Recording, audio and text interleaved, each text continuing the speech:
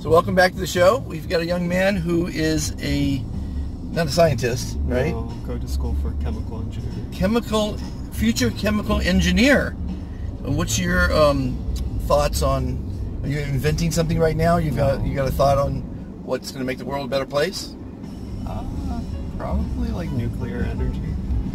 You think we should stick with that? Yeah, probably transition into low pressure reactors instead of the fast breeding reactors that we have.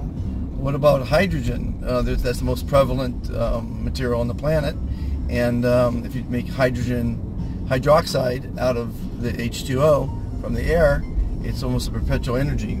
That's really hard to do. If you try capturing hydrogen, that's like nearly impossible to do. I've got friends that are doing it. I've got friends that are doing it. It's quite hard to do. They grab the H2O from the atmosphere. They grab the water from the atmosphere. They extract the hydrogen. It takes more energy to do that than what you get out. Right. It's very hard to get more energy than what you put in. But with nuclear, if you do salt-based reactors, then it's actually a high heat, not fast breeding reactors that doesn't create plutonium, and you can throw your plutonium in there and then it actually continues the reaction. That's something that's more sustainable. Okay, that sounds good. We know about. Well, let me ask you something. We're talking nuclear. It's a very dangerous substance, obviously, plutonium. What about the 200,000 gallons of radioactive water that's flowing out into the Pacific from the Fukushima. Well, actually, that's still quite bad. They actually have plutonium at the bottom of the ocean that they can never get. Right. Because it destroys robots, the beta particles.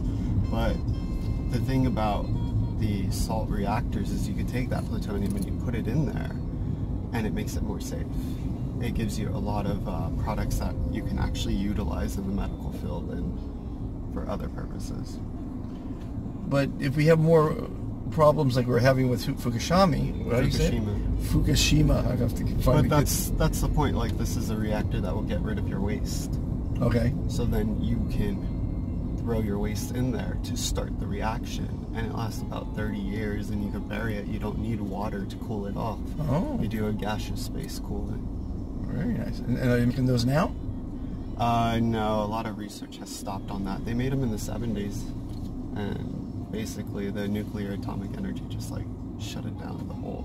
Why would they do that? Because they had all their money invested in fast breeder reactors, and it doesn't create bomb-grade plutonium. Again, it all comes down to money and greed. Yeah. And that's why a lot of companies will buy a company and shut them down, because it's conflicting with their company. Yeah. Well, a lot of the Mark I reactors, they have these rods that stop the reaction from going on, coming in from the bottom. So that's the big issue. You want it to come in from the top, because if it does that, you don't have that much of a gap to stop this very hot fuel from burning through, compared to having these rods come in from the top. That's actually a really big issue with these Mark I reactors. There's still a few that are being used, but those all create bomb-grade plutonium. So, I thought they were using plutonium for the reactor. They're making plutonium? It makes plutonium, yeah, because you have a mixed pellet of U-235 and U-238, and also there's like plutonium-based pellets as well, and you have to extract that in order to use it, and yeah, it's not a good process. But if you have a reactor that takes the spent fuel and makes it into non-bomb grade material, right, then I feel like that's a better way to go, because we already have so much of it. And you've got they put nuclear reactors in submarines. Yeah. And for 10 years you've got an engine with fuel. Well, there's a big problem with that one as well, because a ton of them leak into the ocean. Oh, no way. Yeah. Oh, jeez. They didn't really... The people that made it knew what they were doing, but it was kind of like, what's the better of two evils at that time? Russia, U.S., or like Nazi Germany, U.S.? I just got a feeling that, our progress might be our detriment, because if we have more Fukushima's.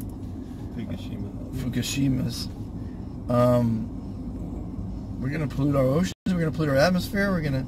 Oh, the ocean's still polluted. Yeah, I know. The Pacific's done. It's toast. I wouldn't eat any fish from there. Yeah. Honestly. It's one of the biggest oceans on the planet. Yeah. And it's toast. Yeah. And no one's talking about it. And no one's doing anything. Yeah. People are saying, oh, it's fine now. Actually, a lot of fish populations have dwindled because of it. And you find, if you go fishing out there, you'll find fish with mutations, tumors. Yeah, mutations. It's terrible. But the half-life of plutonium is 20,000 Can we years. ever solve that problem? No. We can't solve it. So just one nuclear accident ruined one of our oceans. Yeah. Now we're going to have a couple more eventually. Well, they need to get rid of all the Mark I reactors. That's the problem. It has a faulty design, and they know it, and they're not getting rid of it.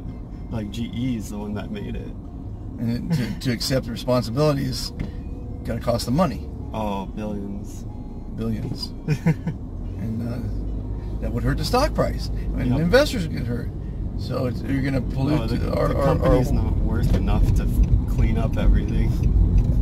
This is terrible news. This is an uplifting show. And unfortunately, this is a very downtrodden... Well, that's why you go to these other reactors that can actually minimize this. Because what's in the ocean already, you can't get out.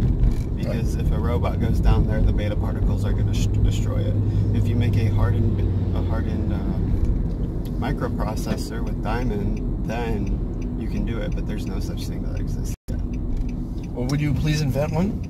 I don't know that much about microprocessors. Sounds like you know a lot.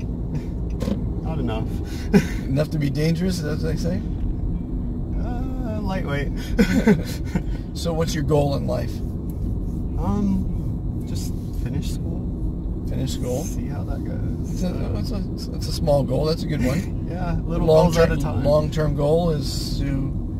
I got a feeling you should really save the world, because we're in big trouble. Well, first you need your degrees, or else nobody listens to you. Right, exactly. They won't give you money to do the proper research. Yeah, that's for sure. Yeah, so little goals that will make big strides later. Well, where'd you graduate from? Oh, I haven't graduated. Oh, you haven't graduated? No. I'm going to school now. Where? Santa Monica College in UCLA. Okay. Well, good luck to you. Thank you. Please save the world from nuclear disaster.